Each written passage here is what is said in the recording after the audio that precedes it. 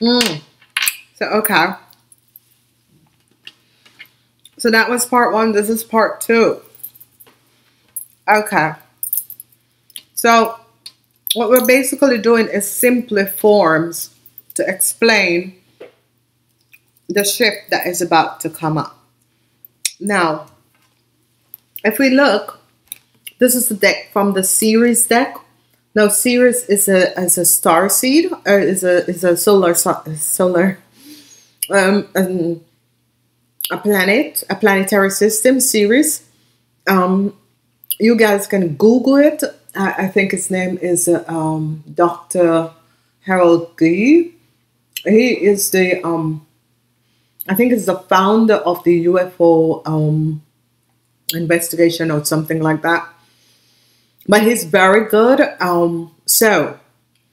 And he works with the Syrians, which is Ceres, okay? And there was a film that came out about it. Now, so justice with this deck, I'm switching. Justice with this deck is karma, okay? Now, people should understand that the cards are just tools, okay? People channel with the cards, and the cards are just tools.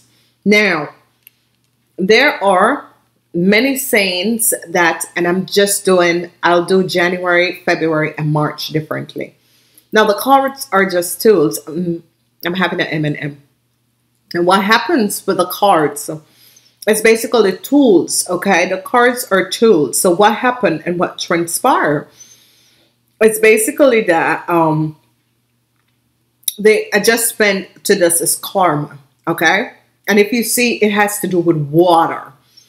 And there is the lotus. So water and the lotus is really explaining to people in simple terms that it has to do with karma, the returning of karma, the returning of the clarification of who we are on this planet and the changes that is coming. And it has to do with water. Water is purification, okay?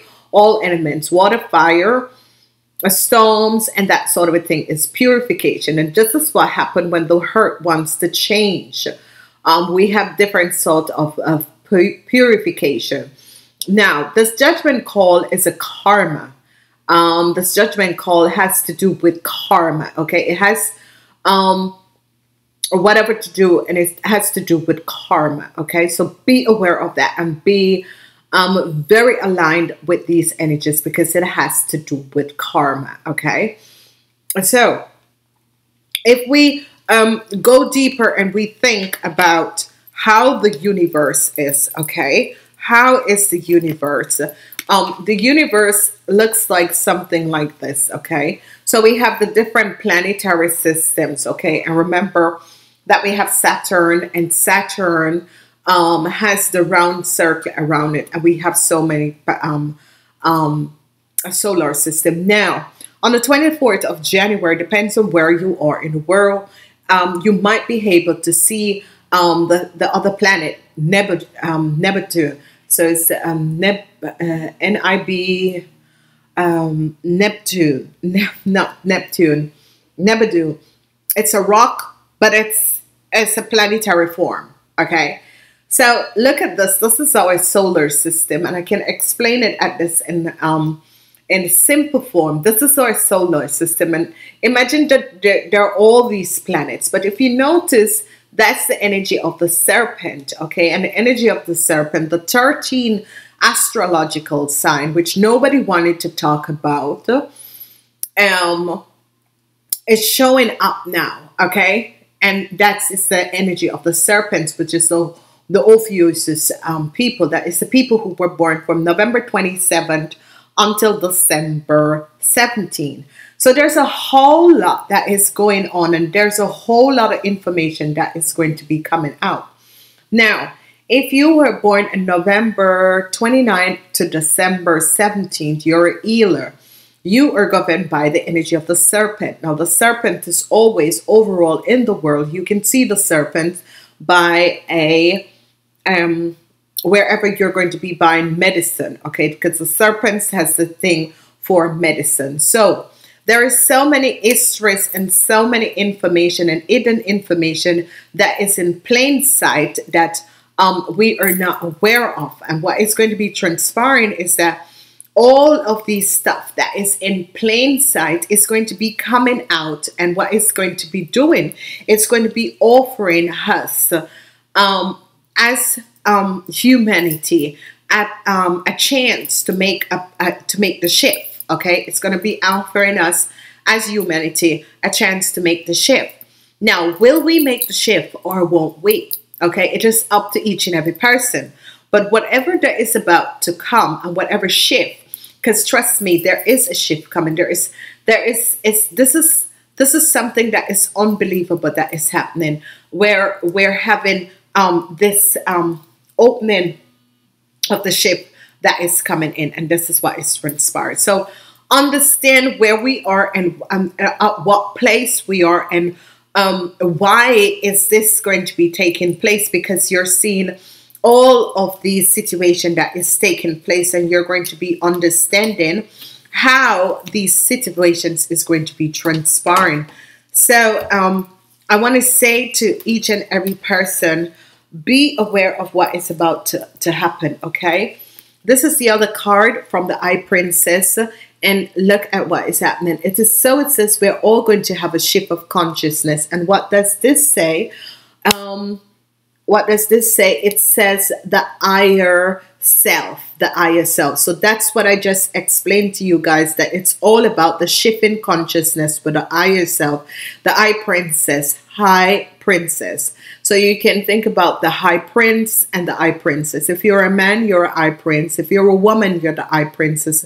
And to merge it together, it is the higher self, which is the source of all things and who we are and the connection who we are on this planet. So it is very, very, very, very simplified. I simplify it and I make it very simplified in a very simple way. Okay, so the higher self is what is going to be shifting and aligning, and I want people to also, for yourself, go research this.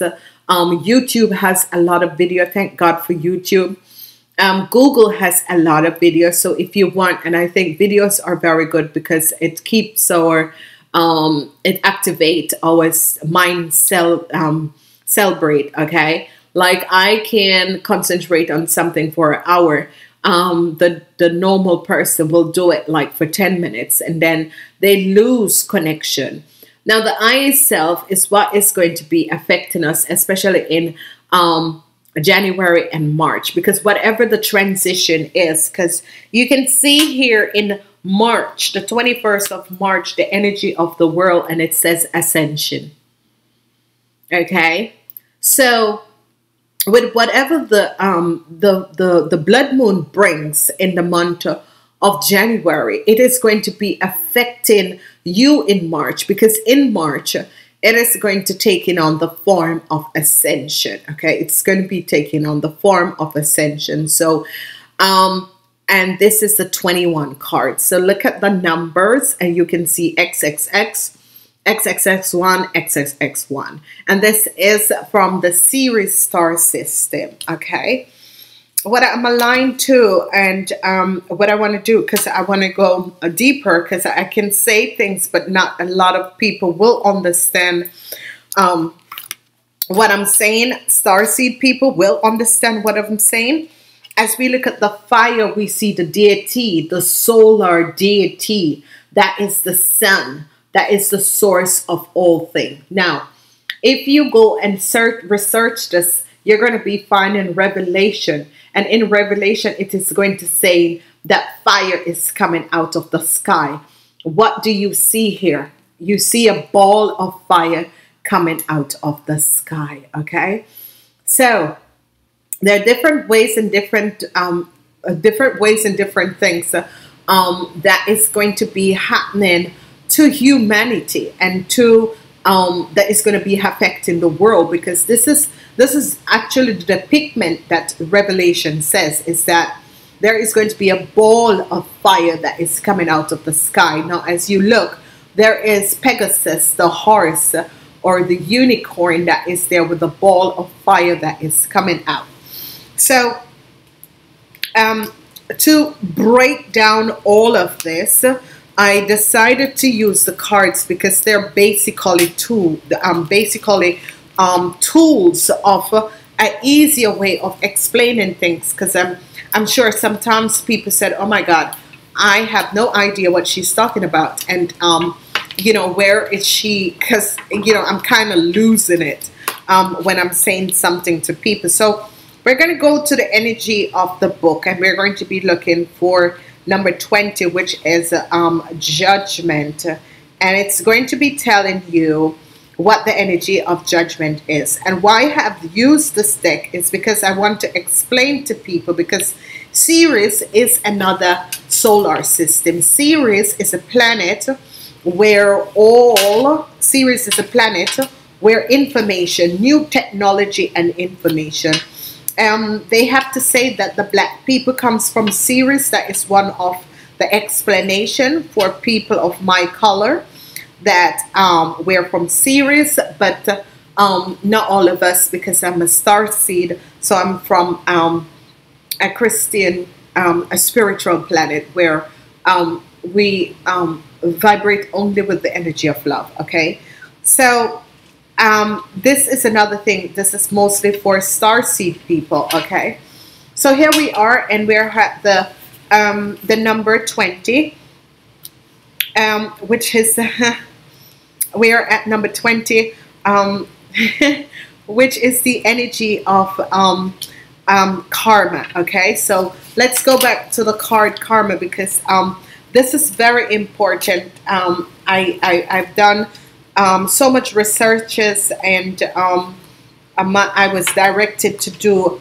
the blood moon reading. Okay, so this is what is going to be coming up in January. So this is part 2 of January blood moon that is going to be coming in, and it says starseed has come full circle, step by step, lesson by lesson. He or she has exposed to the life process and growth into the human experience. From each example, the key of life had to teach. Just as now, he or she is out of growing it, preparing to return to the stars. But first is a time of recon, a time of facing the karma creating through the journeys. While religion teaches us that this is the moment when the Almighty, judgmental God weigh our good and bad deeds to determine our cosmic fate. Starseeds know that we stand only before ourselves throughout our lifetimes and beyond, answering only to the karma we have created. Cause and effects shown to us in other moments on the path are once our aesthetic modules as they were in the keys. Now each and every one of us has a key. Okay, each and every one of us have a key.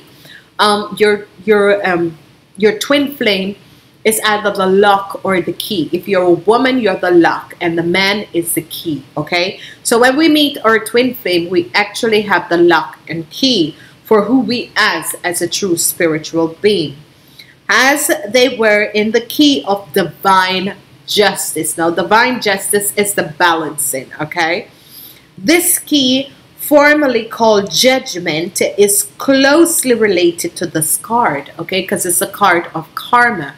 Judgment is the card of karma, and this judgment is going to be coming in, and they're going to be using the element of water. So as we open up our karmatic coach, which gently ripple back to us from the slow waters of our soul, we determine whether we have truly learned the lesson we came to learn. And this is what I've been explaining to people, is that we definitely come this is a life lesson. Your journey on this planet is basically a life lesson. Okay, you're here learning lessons, you're here cleaning karma, you're here developing. So here we go. Truly learning the lesson we came to learn, preparing to ascend from this level of consciousness, or whether we have yet to explore more spin on the wheel of reincarnation in the three-dimensional realm. So again, I always say to people, we were born in the three-dimensional realm, and now as we ascend for the card number 21, the Ascension. So I'm always speaking about Ascension. So you're seeing that star seeds are now developing card decks so we can understand what is Ascension. Okay, so it is bringing us to Ascension, and it goes as the wheel of reincarnation in the three-dimension realm. Is it the hour of restructuring or rebirth? So definitely in January, information, situations are going to be happening to awaken us, and we're going to be having a reckon with ourselves, but also a reckon with who we are and what journey we are on and how we are going to be moving forward. So everything in life happens for a purpose. When this masterful key appears, it speaks very much to the question of healing old karma to clear the muddy waters of the past, preparing the way for the huge leap in the evolution. Okay, so forgiveness is going to be one of the most important things. Okay, and it is time to forgive the people. Forgiving others and oneself is paramount here. The question of the querent is invited not only to look at karma's borders, but also to understand that only he or she will answer for themselves, most likely by having to repeat and repeat and repeat a lesson until learned. Words associated with karma include judgment, forgiveness, honesty, facing oneself, and reckoning with oneself. The question the seeker might consider are the following. Okay, so these are questions that in the month of January, at the time of the blood moon or after the blood moon, you could be asking yourself, do I walk my talk? Have I learned how I have created everything in my world? What were the karmatic lessons to be learned? Have I learned them? Am I truly ready for a transformation of epiphany? Where is my next situation in the greater scheme of things? Have I healed old karmatic patterns and forgiven myself as I have forgiven others? So this is what the blood moon is going to be offering you, ladies and gentlemen, and it is up to you to make this shift and this change. It's all about you paying karmas or repaying karmas. Okay, it's all about you learning the karma, because it says this the karma includes judgment, for forgiveness, honesty, facing oneself, and reckoning. Okay, so ladies and gentlemen, you are really in for a surprise for this blood moon. Okay, you're really in for a surprise for this blood moon, and we are going to be asking the universal angels or Sirius, the star seed of Sirius. What can we expect for the blood moon? What can we expect for the blood moon? How are we going to be dealing with this? And how can we expect, what can we expect for the blood moon? So let's see what is going to be coming out. The Eight of Crystal. Now, the Eight of Crystal is work, okay? Whatever the situation is and whatever that is transpiring, it's going to be affecting a lot of people, and it has to do with work. So people will be deciding to change their careers with this blood moon. It's going to be affecting a lot of people, that it's going to shift your consciousness, and people are going to be looking to work with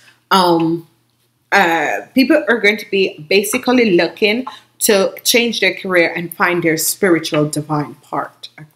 Okay, so karma is where you release, and then you're going to be finding your divine part. Master of, and this is so beautiful, this is the Master of the Chalice. And of course we hear chalice, so it is the Master of the Cups. So it's all about love, okay? It's all about love. Whoever this person is, it's all about love. It's all about this person connecting with you via work, or you're going to be helped by someone. It's all about work, and it's all about love with this person, okay? I love these decks because it's all about water. So it's all about the emotion, and for this blood moon, it's all about water. There is the sea. Expect tsunamis. Earthquake under the sea, it is tsunamis, okay? What other message the Series Star Seed will give? What other messages the Series Star Seed will give? Abundancy. Abundancy, okay? So this is beautiful. This is beautiful. This is beautiful. These are new segment that I was guided to do for you guys, because whatever the situation is, Adam of the Flame, whatever whatever the situation is, what is happening and what is transpiring is that whatever, especially for you Pisces, Pisces, Cancer, and Scorpion, this spirit is going to be affecting the Pisces, Cancer, and Scorpion. But it's going to affect you where abundance is going to be coming in your life, and a lot of abundance is going to be coming in your life. So whatever is happening with work for you Pisces, it's going to be good. The effect of water, but at the end of the day, if you're looking how beautiful, it's as if the structure of hurt is going to be changing. And as you look at all that is happening, it's as if the veil of illusion is lifting. And this is the Empress. So some of you Pisces, there's a hidden message for some of you Pisces. If you and I'm saying Pisces, I don't know why, but I'm saying Pisces, but this energy is the Master of Cups. Now, the Master of Cups can be a Pisces, Cancer, or a Scorpion. And I guess why I'm saying Pisces is because the Hangman is the energy of the Pisces. So for you Pisces, what this message is basically saying is that some of you Pisces are going to be connecting in work situations with a Capricorn, and you're going to be making a lot of money. Okay, this is showing you that you guys are going to be connecting with a Capricorn. And this Capricorn, because the Empress is the energy of the Capricorn, but it's also the energy of abundancy. Always the Empress, whenever the energy of the Empress comes up. And I love how the Syrians did this deck to let you know that this Empress is about. So you Pisces is going to be connecting with a Capricorn, and you're going to be working together with this Capricorn, and you're going to be financially stable money is going to, you guys are going to be making money. So this blood moon, because the energy of the hangman has to do with the Pisces, especially for the Pisces, you working with a Capricorn is going to bring you a lot of money. Money is going to be just pouring out of the skies, okay? Basically pouring out of the sky. So it's also, if you Pisces are in relationship with a Capricorn, as you mend this relationship is going to bring you a lot of financial stability, you Pisces, okay? For the rest of the water sign, the Cancer and the Scorpion, it is going to be readjustment of work, your career. You might be thinking about changing your career for whatever the reason is. You might be just thinking about changing your career. So it is basically a realignment for your career. Okay, so this is just basically powerful. I'm going to be taking a picture, and then I'm going to be leaving it to show what is going to be the energies for this quarter, okay? For this first blood moon, okay? So everything is changing. There is just basically changes that is coming up, and this is how we are going to be dealing with the changes, okay? So I'm wishing you a wonderful blood moon, whatever is going on.